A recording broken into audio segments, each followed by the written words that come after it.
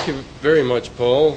I'm glad to be here. I feel very much as if I've come from sort of a spiritual battle. I'm a little bit numb from it all, but I'm here because I want to share with you some important principles and important facts that you may not know.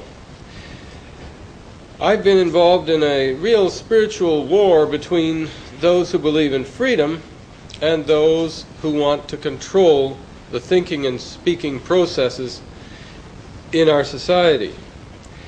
Those who want to control things are generally those who already have control, and they fear the loss of that control and the substitution of other people in positions of authority, because knowledge is power. And knowledge has been monopolized, particularly knowledge about certain things, like how to get into power, and how to stay in power, and how to communicate with those who are in power. So I'm just concerned, and a lot of other people are concerned, that if the monopolization of power is to continue, then oppression is more and more necessary. And this is what we see, or this is what I have seen most frequently, the development of more oppressive control of expression. And why is this a problem? I mean, really, what's wrong with control? Society doesn't appear to be in dire straits. People aren't dying on the streets of starvation and mass diseases. What's wrong with control of communication? What's wrong with controlling the internet? What's wrong with controlling radio, television, newspapers? What's wrong with stopping people from saying things that other people find offensive? What's wrong with shutting up Ernst Zundel or James Keekstra? After all, the things they say are offensive to some people. What's wrong with stopping people from speaking about race, religion, politics in some different ways? What's wrong with that? Well, the reason that it's all wrong, and the reason why I fight for freedom of speech, as I have, can be capsulized in a simple expression that's been said by other people: resistance to oppression is obedience to God.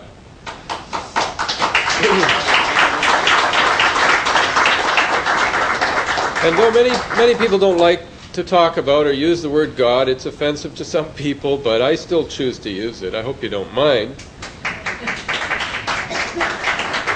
But even if you don't accept the concept of God, everyone, no matter what their race, religion, or ethnic origin, really wants to find truth.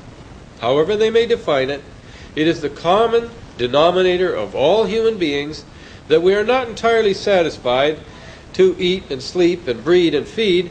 We want to know, in some cases to love, in some cases to serve the truth.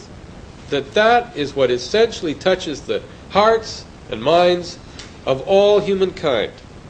So that it's true for everybody, whether they believe or don't believe, that resistance to oppression is obedience to God. As human beings, we know that the essential drive in our lives has always been to seek the truth, whatever it may be. And we're never really satisfied until we think we have found it. Another aspect of every struggle, every time we fight an enemy, no matter who they are, the major difficulty we have is knowing our enemy, because we live in a world where we don't know very much, really.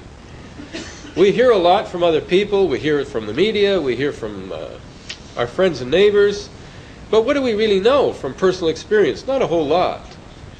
So that knowledge being power, the essential thing to have, if you're in a struggle, is knowledge of your enemy. Another concept that's fundamental to learning and understanding about truth and about life and about our nature and why we are always looking for truth is capsulized in the saying that many of us have heard: know the truth, and the truth shall set you free. We all want to be able to understand our world. So what is the truth? What am I talking about truth for? What's going on here? Why am I worried about truth, about freedom? Why am I talking about oppression? Let me give you a little recapitulation of battles I've fought, some I've won, some I've lost, and how it affects you and everyone in this world, everyone certainly in Canada. Let me talk about 3 teachers. Some of them you've heard about. James Keegstra, Malcolm Ross, and the last speaker, Paul Fromm. This will show you a progression from oppression that is considered justified by some, to oppression that is considered justified by fewer people, and to oppression that is considered justified by no reasonable people. First of all, James Keegstra was accused, and correctly accused, of expressing his political and religious views in his classes, and that he chose to believe in the difference between good and evil, and he definitely criticized and identified evil as he saw it. Nobody suggested he was dishonest. Nobody suggested that he didn't believe what he thought and what he said. And many people believed that he should not have been a teacher. But this country went further. This country made him a criminal for saying and thinking and speaking what he honestly believed, because it promoted hatred of a group based on race, religion, or ethnic origin. They have now added to that, you cannot promote hatred of a group based on sexual orientation, whatever that might mean. That could mean pedophilia, necrophilia, goodness only knows, certainly homosexuality. All kinds of sexual orientations might exist. No one can ever promote hatred based on any of those, even if it might be morally abhorrent to you. But that was done to James Keegstra, and the law under which that was done was verified by the Supreme Court of Canada in a judgment 4-3.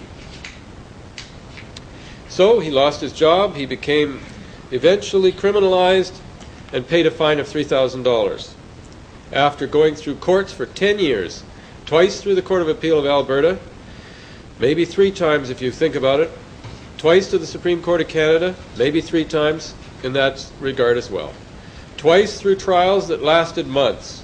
An individual who nobody denied was honest, sincere, and forthright. Maybe too forthright. That happened to the first teacher. Then things progressed. I said in the case in Ottawa, in the Supreme Court of Canada, in the Keegstra case, I said, this is the beginning of a slippery slope. You're going to go after James Keegstra, and it's very easy because he's been so vilified. It's not going to be hard to convict him. I mean, what jury could ever acquit someone when they've been demonized like he was? Okay, it's an easy thing to do, and they did it. And they thought, well, I think in their own minds, some of them thought, oh, well, it's only James Keegstra, and we're not going to put him in jail. We're just going to give him a fine. But I said it's a slippery slope. It's the beginning of the end for freedom of speech. The next teacher was Malcolm Ross. And he never said anything in his classes. He was an exemplary teacher. He was never accused of saying the slightest impropriety in his class. And he taught adult education, and especially handicapped children who were having problems. Well, ironically, he published a book, or several books actually, in which he expressed not political beliefs, not racial beliefs, but his legitimate, honestly held religious beliefs. Again, it offended some people, because when you express religious beliefs, some people believe that, say, for example, there might be a God who says, I am the way, the truth, and the life. No one comes to the Father but through me, and that might be the Christian religion, as some people believe it, and as he believed it. And therefore, he believed that other religions were wrong, and he published to that effect. He also published against abortion, which he happened to disbelieve in, or believe that was an evil. He compared it to the Holocaust.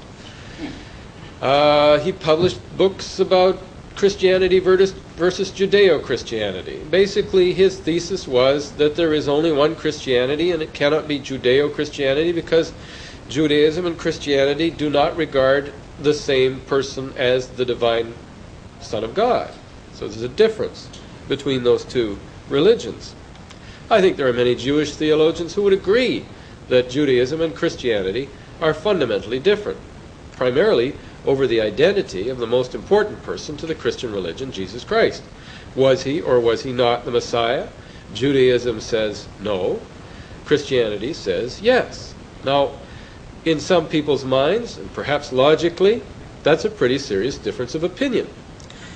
And if you happen to believe, as Malcolm Ross believes, that Jesus Christ is the Messiah, he chose to say what he thought and publish it in his own actual books, what he thought.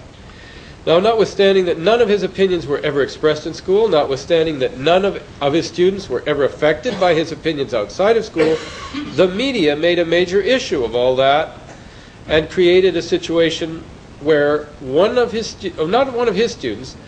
students of a person in the district, David Addis, complained to the Human Rights Commission that because of the fact that Malcolm Ross taught in the school district and his views were known to be anti-Jewish, therefore he could not be a teacher because this child could not feel that her religion would be given as much respect and be treated, I don't know by whom, because no one treated her any differently other than some students, she said. And those students were never alleged to have had any contact with Mr. Ross, nor had they referred to Mr. Ross as the source of any of their views which they expressed. They had said things that were definitely offensive to her, and she had said things to them in the school ground, in the playground, and she was in grades, I don't know, 3 or 4 or 5 maybe, not much more than that, early years. Mr. Ross was fired from his teaching position by the order of what's called a Human Rights Commissioner. Now, how ironic that a Human Rights Commissioner could be able to prohibit someone having a job because they, Malcolm Ross, had exercised their human rights to express their religious beliefs. It really is almost a form of insane inversion. I don't understand this. But anyway, that happened.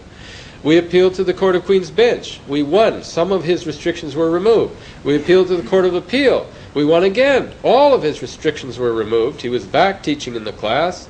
And they appealed to the Supreme Court of Canada, and Mr. Justice Laforêt, who comes from New Brunswick, gave the judgment which made sure that everything was undone that had been succeeded for in the other 2 court hearings, and he was fired, his job was gone, he could not be a teacher, he could not be even a janitor in the school district. So he is unemployed. The third teacher is Paul Fromm. He spoke last. Now, what is his crime? Well, actually, it takes it one step further. He has not said anything in class. He has not done anything in class. He has not done anything in Toronto of which they have any complaint. He has not done anything in Ontario of which they have any complaint. He's done 2 things that got him fired. He spoke at a funeral service in Urbana, I think it's called, Illinois, and he spoke at a free speech conference in Vancouver, British Columbia. Those are the 2 things for which he was dismissed. And his case is now before labor arbitration and going on. So I say the 3 teachers are examples of what's going on in Canada. But how many people know this? You see, ignorance is the means whereby freedom is really destroyed. And I want to commend you and anyone who listens to what I'm about to say for having the courage and the intelligence and the perhaps determination to find out, because you will not find out anything of major significance on this issue in the Canadian media, or really in any media. Because freedom of speech is not popular with the media. They have a monopoly on communication, and they want to keep it. What's happening in another way is equally threatening to freedom of speech. CSIS, Canadian Security Intelligence Police. Intelligence service. I mean, it's almost an oxymoron in fact. And in Canada's case, all the more so. Recently, I gather it's been revealed that CSIS is in close contact with and works in conjunction with the Mossad. That's revealed by our ex-ambassador, Mr. Spector, to the great embarrassment of Mr. Axworthy, who promptly denies it and says that Mr. Spector is being mischievous. Mr. Spector says that the exchanges of information and cooperative efforts took place in the embassy in Tel Aviv, where he was, what? The janitor? No, the ambassador. One might think he would know what he's talking about. Of course, it would be illegal, so Mr. Axworthy promptly denies that it ever happened. Because, why? Because he knows? No, but because it would be beyond their mandate. So it couldn't have happened. And we Canadians, generally, have no say in any of this, and we're told, just basically believe what your superiors have told you. So, CSIS is the modern thought police. Let me explain what I mean by that, because that's a statement that hasn't been supported by very much in the way of facts, other than just what I said about Mr. Spector's recent revelations. CSIS has done some interesting things. They created a person who virtually created the Heritage Front, which made a big name in Toronto, Grant Bristow. It turned out he was being paid by the government of Canada to create the reason for his surveillance, namely the supposed right wing that was supposed to cause great violence. Ironically, the right wing never created any harm to anyone other than itself. CSIS, funding Mr. Bristow, financed the creation of the Heritage Front, and Mr. Bristow did a number of things. He actually made sure he took me out to dinner to try and find out if I was going to call evidence in the Finta case, which was a big mystery. I guess they wanted to know. He also was spreading around information to suggest that you might be able to find the addresses of prominent Jews, and I think he wanted to cause people to do harm. This is a government agent, of course, trying to create the very mischief that he is designed to forestall and stop. But of course, when this came to light, they turned it from being really what it should have been, the Bristow affair, into none other than the Heritage Front affair. So instead of investigating that which was virtually criminal, that is incitement, the creation of acts of espionage against Canadians who are lawfully involved in my case, defending someone in a criminal court, instead of taking issue with that, CIRC, which is the Security Intelligence Review Committee, decided that they would investigate the Heritage Front. And lo and behold, they concluded that, my gosh, there was such a tremendous threat from this right-wing organization that everything that Mr. Bristow did was entirely justified, albeit it was close to the line. So what, in effect, I say is a situation current today simply is that CSIS is the thought police. They supervise political activities and decide who is legitimate and who is not. They actually, at the moment, are not apparently interested in two people called Thurston and Barbarash, who the RCMP have information and have watched for many years, and these people, there is every reason to believe, have distributed bombs, one of which went to Ernst Zundel's house, another of which went to Alta Genetics in Alberta and nearly killed someone as it blew up, others of which went to institutes like the Mackenzie Institute in Toronto, which by a miracle did not explode. I've read the information to obtain the search warrant in these cases, and it's amazing how much they know. They know when the bombs were loaded, they know how they were loaded, they know where they were sent. There were some sent to media figures with mouse traps with poison on them, or at least it was alleged they had poison on them. This was the type of thing that CSIS doesn't seem to be able to stop. You know, when you think about it, it's utterly amazing that CSIS regards there to be a right-wing threat, and I'll show you later on where they think that's all the threat that there needs to be concern for. Yet these are the activities. There's been a bombing of a person in Canada by Canadians, and they were definitely not right-wing people. There's been the arson of Mr. Zundel's house. That's definitely not by right-wing people.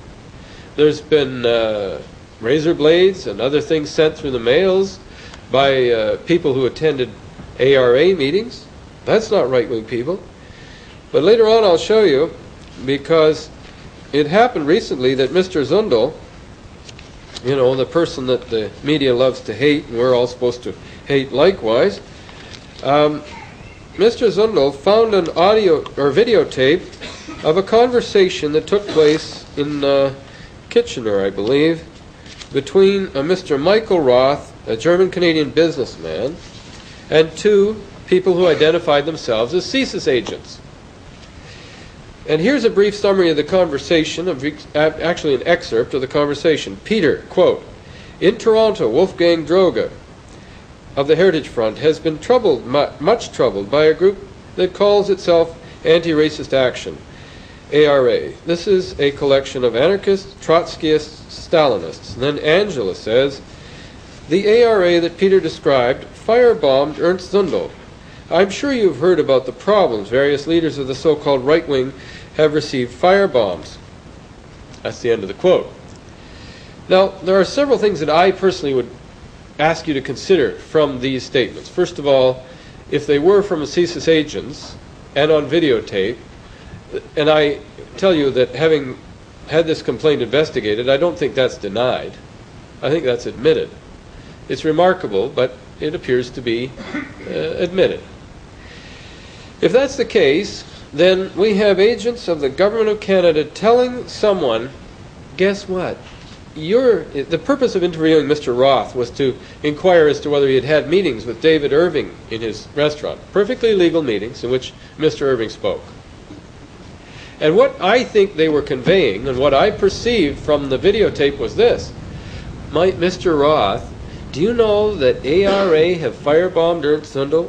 Are you having meetings here of the right wing?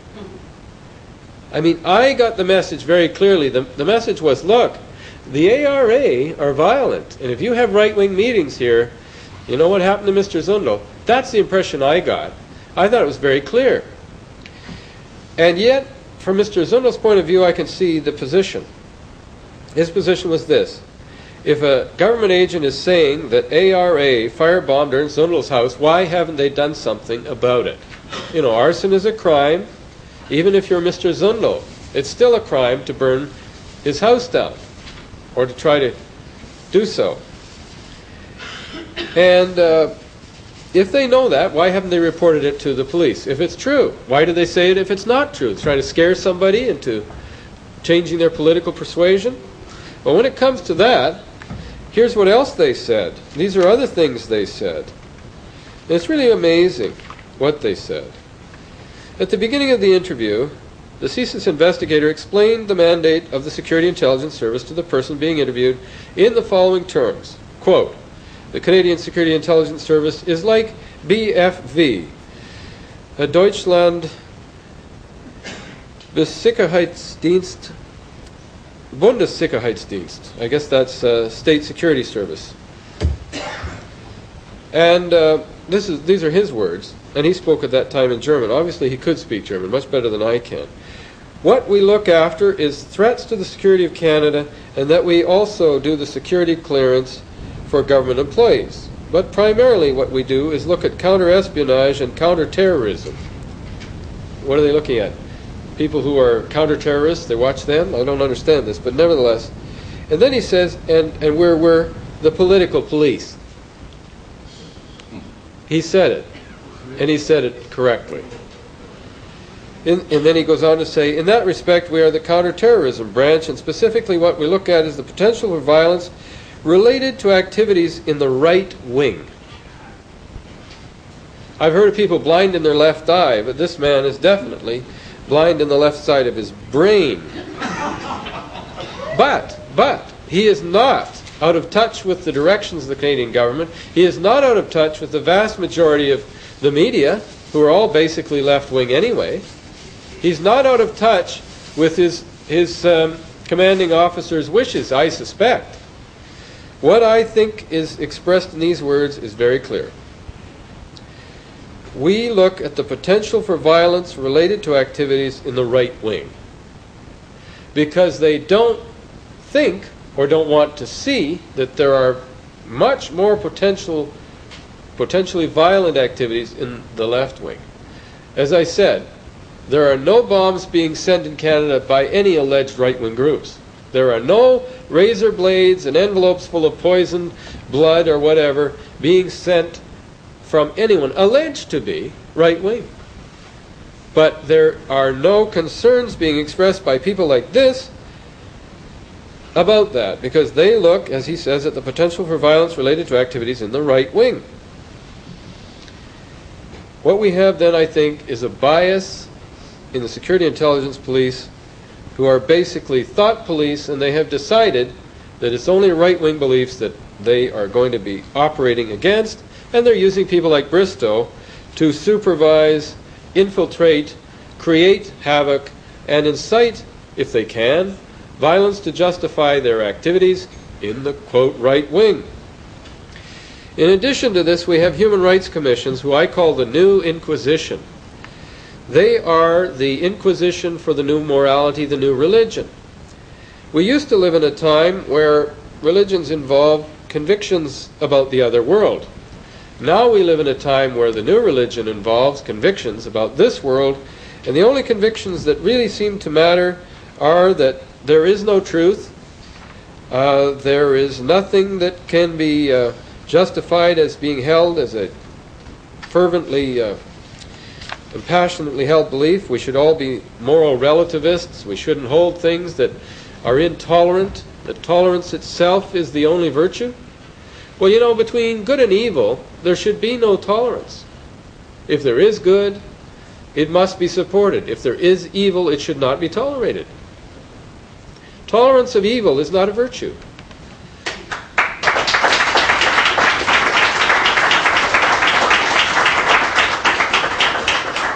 But that, to the New Inquisition, is heresy. And the Human Rights Commissioners have enormous powers, albeit they can't put anyone immediately in jail. What they do is decide who can speak, and who can say what, and what can be said. And of course, if you cannot communicate in a rational sense, then the enemies of freedom have a means to isolate, alienate, and criminalize their political opponents. And that's effectively what's happening. Let me give you a few instances of human rights activities. Doug Collins, a columnist in North Shore, Vancouver, has written a number of times against immigration, multiculturalism, homosexual lifestyles, all the politically incorrect things. And he now and his newspaper have been taken before the BC Human Rights Commission, who say they have the authority to supervise all publications. And the North Shore News has had to spend $200,000 trying to convince one commissioner, not a judge, that this is an unconstitutional law. And they've done all this before they ever get to court. And of course, these impact prosecutions have a very chilling effect on anybody else. We don't have $200,000. I don't, you don't, and we're not going to take the chance of having to be dragged before a one person, in this case one lady, tribunal to try and plead that we have a right to our opinions when we know very well she's not going to like our opinions. Nitya Iyer, a professor at the University of British Columbia, is, in my opinion, not very sympathetic to Mr. Collins' views about immigration, because it affects a lot of people who came here recently, as probably she did. And I said that it's likely that he is going to soon face Nitya's ire, because I don't think that he's going to find that her views agree with his, nor do I think she's going to tolerate his views. It's great that they speak of tolerance, but they never really have much tolerance for views they don't like. So we're confronted with these two phenomena. A form of thought police that's out of control. We have teachers being disciplined, in fact silenced, in their political and religious freedom. We even have CSIS deceiving judges to get wiretap authorizations that are basically unconstitutional.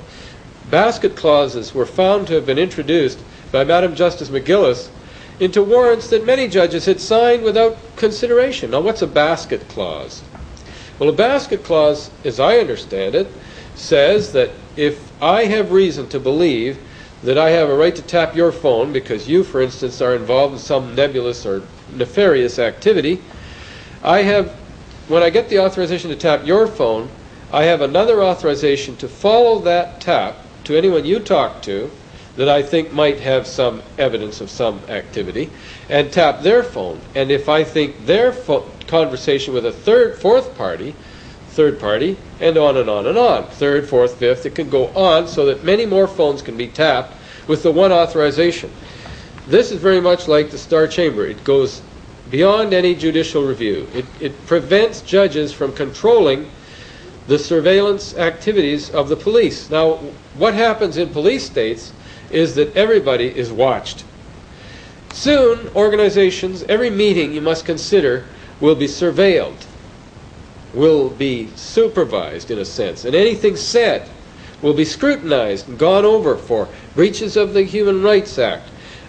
Threats to the security of Canada, of course, they're going to watch everybody and decide later if there's any significance to what they say. This is the way police states are created. Actually, Parliament tried to control CSIS. Parliament tried to control CERC.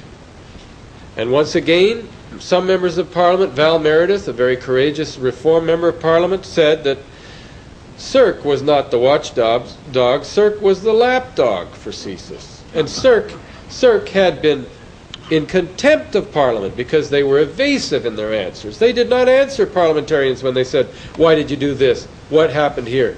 The reason why the Reform Party was upset, of course, was because actually Mr. Bristow, we must assume he was doing it on his own now, made it very clear to the public and created a situation where the Heritage Front was connected to the Reform Party just before not the last election, the election before. The one where the Reform Party stood second in, 50 ridings, where the establishment, the Liberals and Conservatives, could have lost control of the Parliament of Canada. Well, of course, that can't be allowed, can it? We won't allow these unknown entities, at best, or rednecks at worst, from Alberta, to become a significant political voice in this country. So actually, a CSIS operative made sure, just by coincidence, just by accident, without any involvement of his handlers, that the Heritage Front affair should come to light and tarnish the reputation of Mr. Manning and his party at the worst possible time. Nobody believes in their right mind that that wasn't orchestrated. But if the people who know are not obliged to say, well, then how are you ever going to prove it? And if they are not responsive to members of Parliament who ask questions, or if they're evasive, or if they're contemptuous in their answers, nothing will regulate CSIS, and CERC will never do the job. It's clear that if this continues, a police state is inevitable. But what's happening has to be resisted, and it cannot be resisted by force, it must be resisted by reason. And how can it be resisted? There are three simple ways that freedom is being destroyed. Certain individuals are being targeted, and the tactic is very simple. You first isolate those people, that is, hold them up to public ridicule in the media, make sure that they are vilified in the media, then alienate them from their friends. This usually happens almost simultaneously. It happens with Keekstra, it happens with Zundel, it happens with Malcolm Ross, it happens with anyone who crosses the path of the politically correct. The media become the instrument of their isolation and alienation. Their friends draw back because, of course, we really don't want to associate with somebody who is a villain. And we're afraid to be attacked as their friend because if we're their friend, well, we're racist too, right? That's what's happened, of course, to me. Because I defended the rights of individuals who were accused of being racists, bigots, or anti-Semites, and maybe falsely so, I too am therefore labeled and therefore accepted by the vast majority of people exactly that way. Guilt by association. And the media are masters of this, and the enemies of freedom are masters of this technique. The fact of the matter is that isolation, alienation, and criminalization are steps to the reduction of dissent. And dissent is the only method by which people learn new things. If there were no dissidents, there would be no reform of anything. We would all be learning from the authorities exactly what they wanted us to believe, and nothing would ever change, nothing would ever improve. It's only through dissidence and the expression of dissident opinion that anything in the way of progress occurs. So what do we have to do in the face of isolation, alienation, and criminalization? We have to overcome those through the same techniques we've always had, and that is investigation of what is the subject of the attack, investigation of the people being censored, in the sense that I say, I want to find out what they really think. Go and talk to them. Ask them. I've heard all sorts of terrible things about you in the media. What do you really believe? Are you really a racist? What is a racist? What are you? Ask them directly. Get in touch with them. Find out whether all those terrible things you heard about them is really true for yourself. Be an inquiring mind.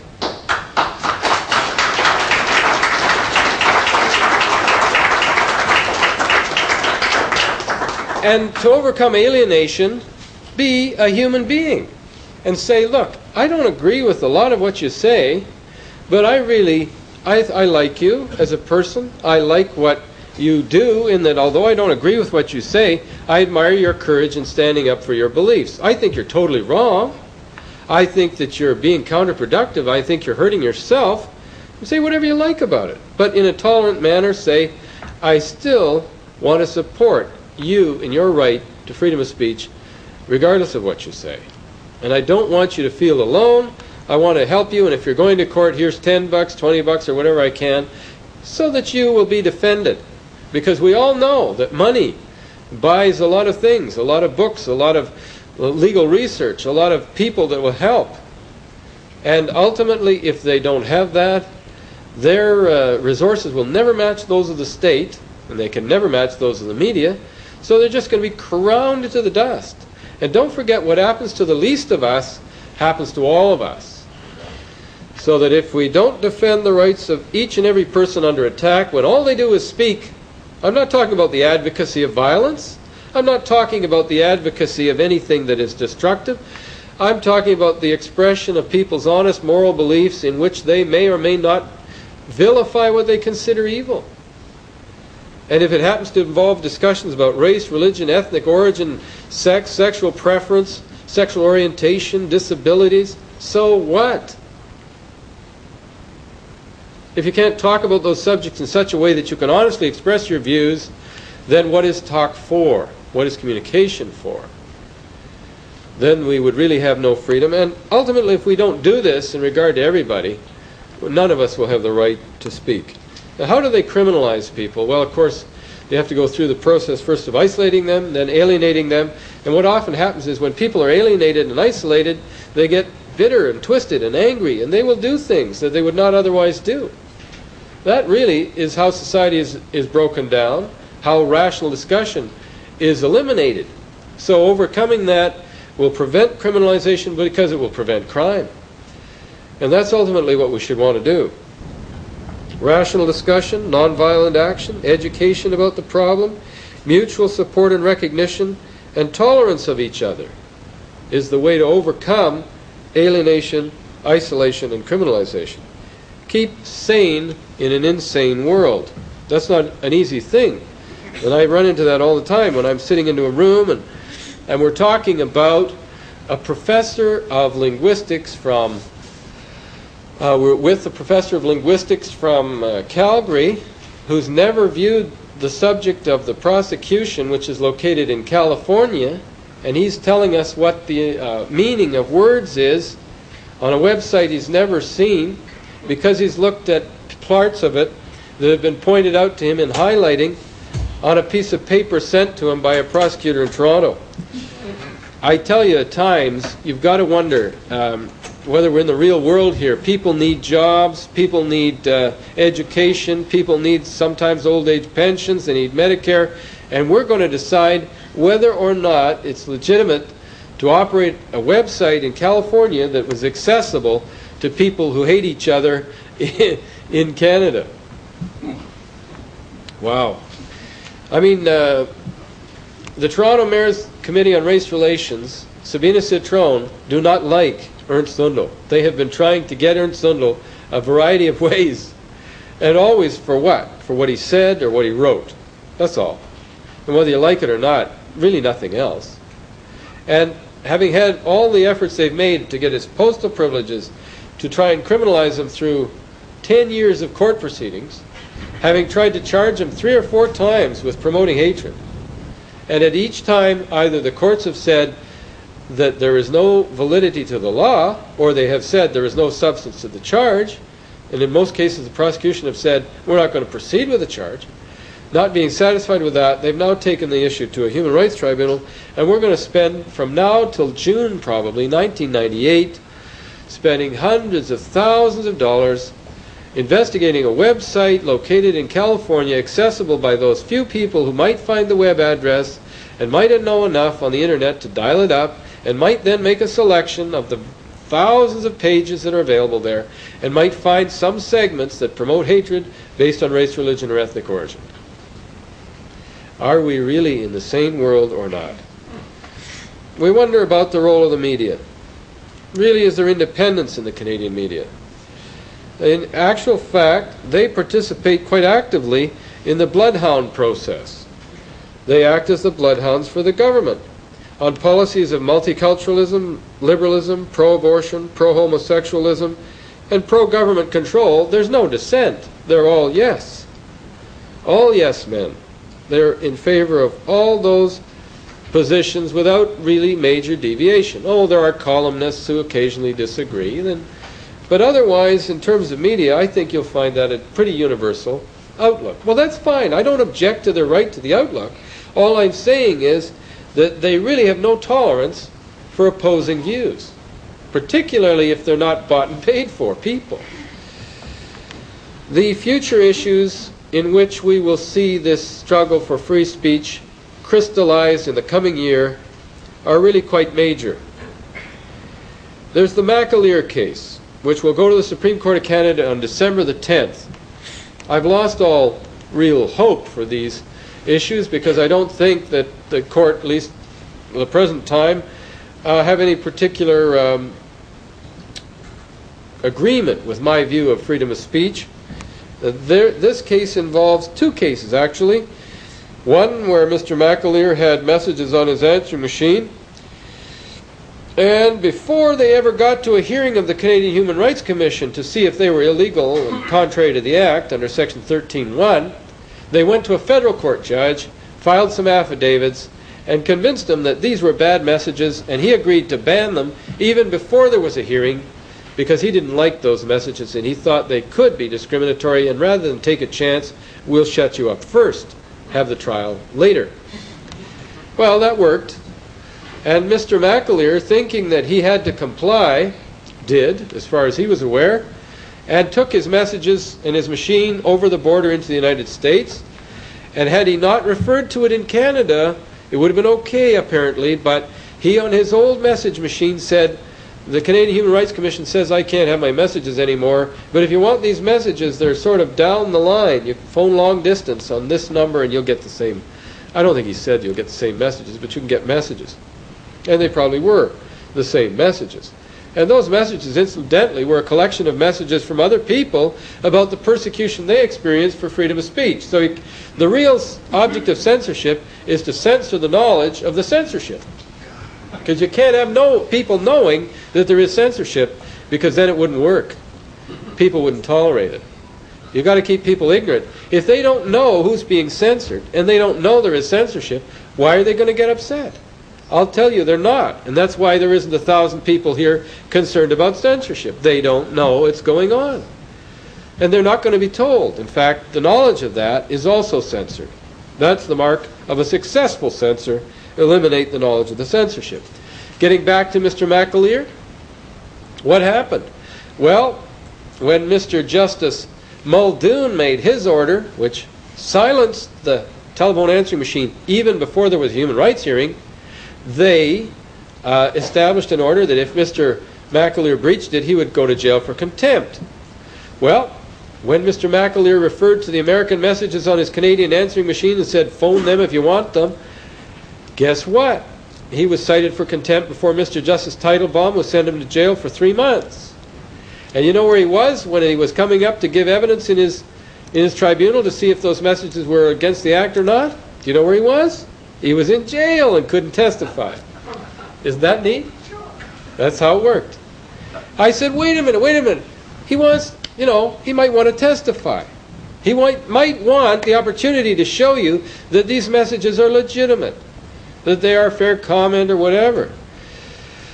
No, we can't adjourn until tomorrow morning for you to get him out on bail so he can come here and justify himself. No, you can't have an adjournment. Whereupon I walked out and tried to arrange bail with a judge. These are not judges, of course. They're just human rights commissioners appointed at the pleasure of the Prime Minister. Another one of the many prime ministerial appointments. Canadian human rights commissioners are not established with any tenure. They have, I think, a term, but they are subject to the pleasure of the Prime Minister who appointed them. So anyway, we appealed the Muldoon order. I said that's an invalid order. He has no authority to make the order.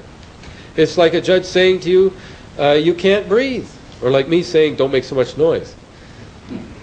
I can't put you in jail for it. Fortunately for you.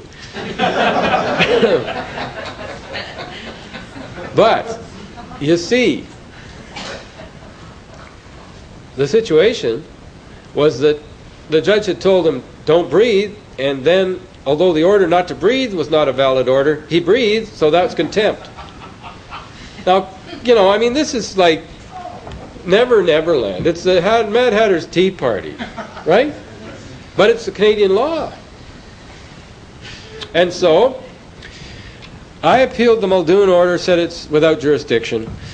Human Rights Commission appealed, I appealed both.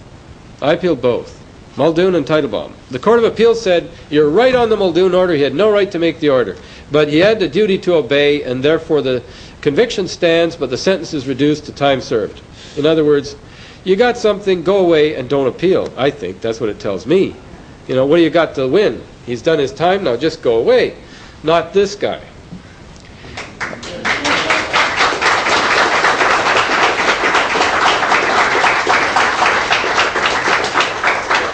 So I appealed the finding on the Teitelbaum order, and they appealed the finding on Muldoon, and there we are up on the Supreme Court of Canada, December the 10th, fighting it out all over again. And I might say that for the first time, because there was a sentence, I think that legal aid might cover my travel costs. But until then, all that fighting had been done, including the Human Rights Tribunal, without any legal aid, without any money, because he was bankrupt. So you see, they don't provide any means to defend free speech. There's only a few idiots like me running around who'll do this for nothing for very long. And eventually people like me burn out anyway, right? As you can see.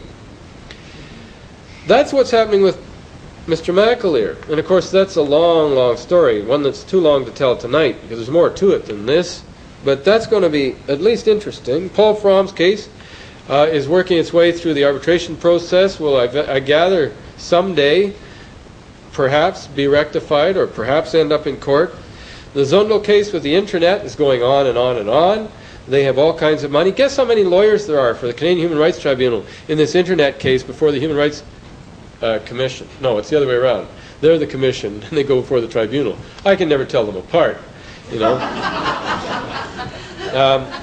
There hasn't been a big difference too evident yet.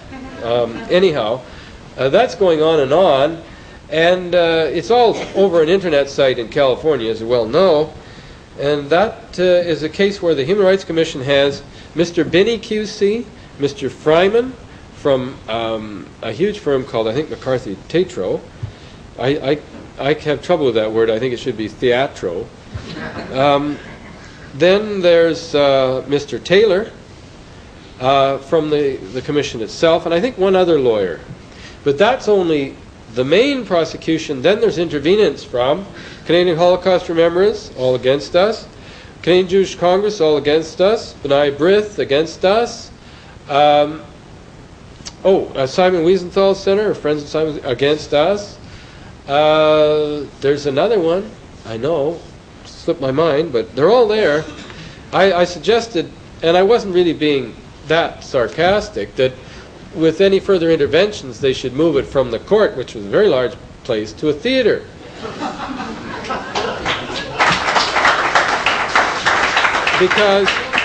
Because as I see it, it's intended to be a show trial at which all of Mr. Zundel's political enemies get a chance to get a real good kick at him. And one thing, when I grew up as a boy, I was rather a small child, but one of the things I really loved most of all was fighting. And I didn't like to hurt anybody, and I really didn't like to get hurt, but I did like snowball fights. And in Winnipeg, where I grew up, that was what a lot of the fun was about. And we had these snow piles in the schoolyard.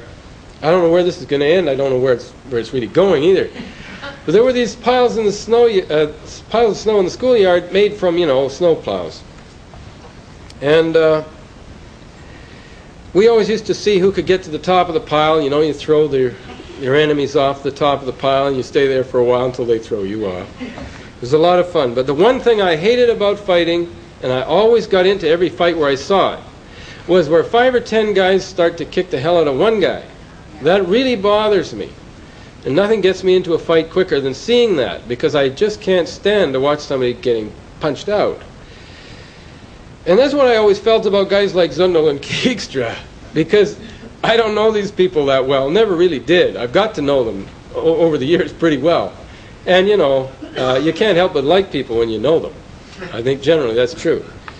But I hate to see the way these people have been attacked on all sides. And I think right now with Mr. Zundel, he's just about at the end of his tether, you see. He has been kicked around, really seriously kicked around. As a human being, I think that he's really, really exhausted from a terrible, terrible fight that's gone on for far too long. It looks to me like the bullies are circling, they've got the boots out, and he's on his knees, and they are just about to finish him off. That's the way I read the situation. And I don't like the look of it, and I don't like to see him stand alone, and I'm not much stronger myself at this stage. But I'm not going to let him go down without a fight.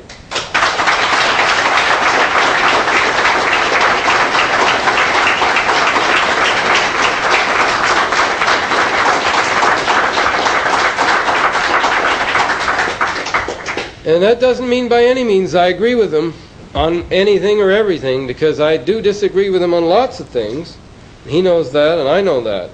But on the essential things about his right to his views, to express them in the way he has, whether some groups like it or not, I do not compromise. None of us should compromise on that. That should be a fundamental principle. And if it was the shoe on the other foot, and there were all kinds of German groups or any other ethnic groups deciding that certain Jews couldn't speak about what they thought, I would be defending their rights too. And I don't think that it would make any difference to me. The result's the same. You can't have 10 people kicking somebody down. So there's a few other fighters that are on the march and doing their best. I mean, Doug Collins must be almost 80. I don't mean to insult him, but I know he's over 75. And there's a man who could just walk away and forget it. He's now retired for about the 4th time. He has stayed on with his column and fought alongside of his publisher. And we recently honored Mr. Speck with, I think, the 12th annual George Orwell Free Speech Award for having the courage to just stand his ground and defend the right of freedom of expression.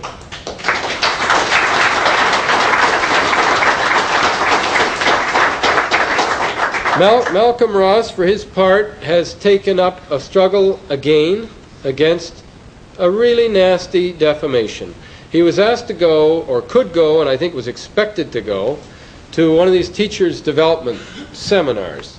And at the seminar, the subject of the seminar was Malcolm Ross, in essence. And pictures were flashed on a screen, some of which indicated this was by the cartoonist himself, I think Mr. Bechtel or something, in which, it was very, very funny. It portrayed Mr. Ross with a pencil stuck up his rectum, and it said, "The crucifixion of Malcolm Ross." Oh. Yeah, that's only a minor example of the poor taste. But this was in front of all the teachers with whom he worked. And this is okay, you see, because I'll tell you how that works. You see, once you are, quote, a Nazi, a racist, a bigot, a hate monger, you are not a human being. And anything is legitimate. to vilify in that way would not be tolerated for anybody else. But once you've been demonized in this fashion in the media, no one dares say, but he's a human being. You wouldn't dare, because they'd say, you're one of them too, you racist, bigot, Nazi, hate monger. You see, it's the same process of stereotyping that they so often complain about. And I object to vilification of anyone. And I don't participate in it based on race, religion, or ethnic origin, or any other grounds. Judge people on their individual merit. Judge them as they are. Judge them as they try to be, often not as they are. We're all capable of fault. But this process of vilification has become almost a hysteria in Canada.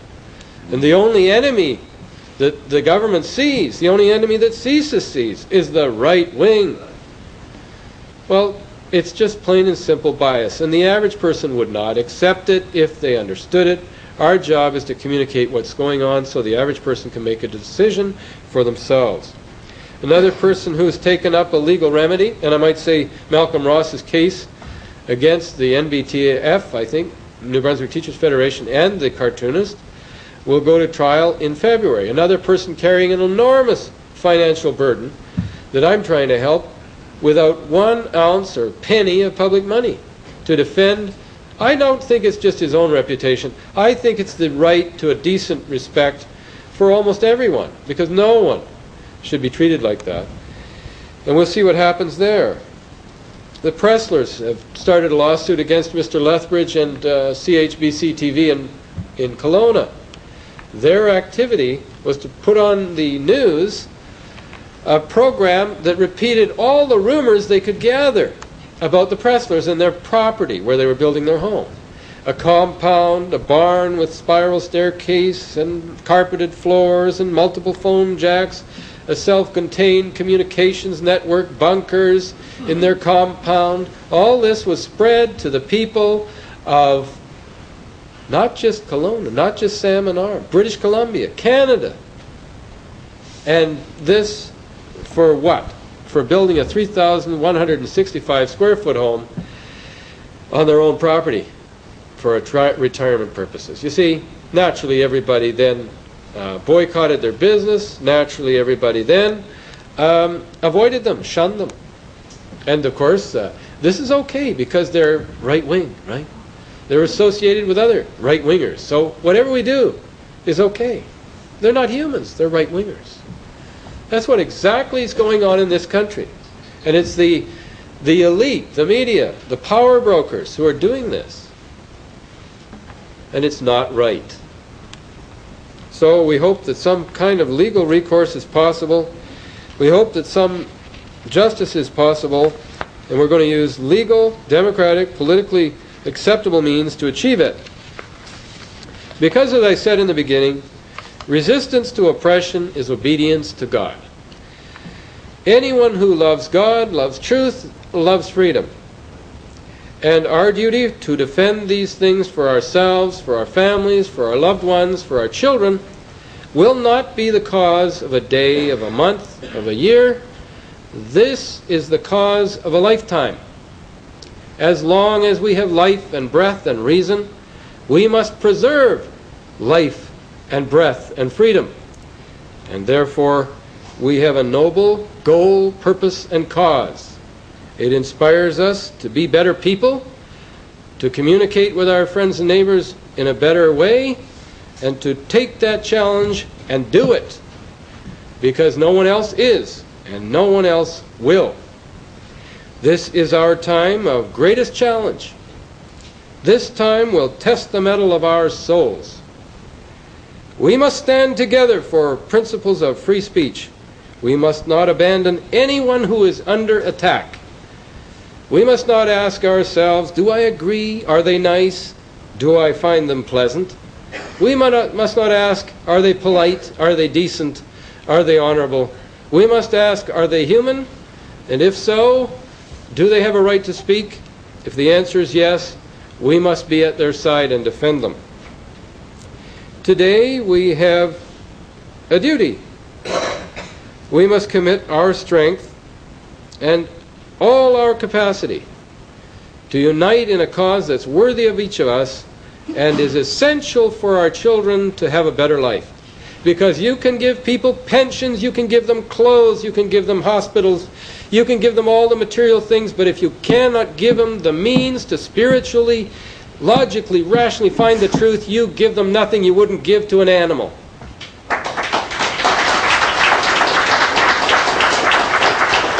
And we must give more to our children than we would give to animals. We must give more to our ancestors who died for these rights. We must give more to them than we have given. We must give action, reason, peaceful, and positive speech. Amen to that. We have clear knowledge that if we don't do this, we only get weaker. We only will get weaker tomorrow. This tyranny is growing. It's not diminishing. It is not something that's going to go away. There is no easy solution. There is no quick fix. We got this way over a long period of time, being apathetic, indifferent, and contemptuous of other people's problems, saying, I'm all right, to hell with you. You probably deserve to get all that bad press because you opened your mouth, right? That's what we say about most people who get in trouble. And it's so easy to do.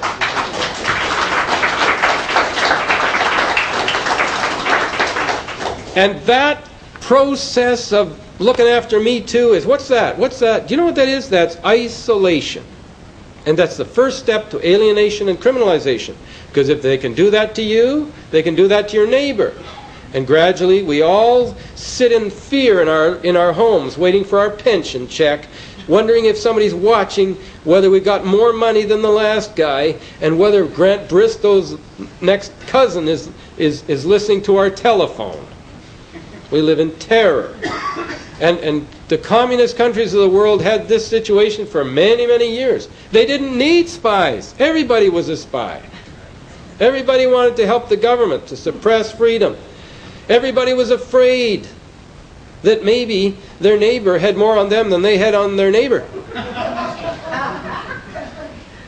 It's our function to do everything in our power by peaceful means, using freedom of assembly, using freedom of speech, in our little newsletters, in our little meetings, in our little get-togethers, to educate, to inform, and to arouse the people to fight for freedom while we still have it, because if we don't, we won't have it. It's disappearing rapidly. Everybody's standing back and letting it happen. Nobody's getting too upset about it because it hasn't hit me. And I'm not Ernst Zundel, I'm not James Keegstra, I'm not Malcolm Ross, I'm not Tony McAleer, and they're all bad anyway, and I'm not Doug Christie, thank goodness. But, ladies and gentlemen, when each and every one of us are gone, if you ever open your mouth, if you ever have an original thought, if you ever dare to say it, it'll be your turn. And who will you have to defend you? So you better get together, help each other, help me, help anyone who's in trouble in this time, because it's a time of trouble. If we stand together, we won't have to fear Grant Bristows and Carney Nerlins and David Berberash and all the rest of them. We won't need to fear the Peters and Angelas that'll come knocking at our door. We'll know we live in a society that is free and will be free, because we're damn sure we're going to make it free. Thank you.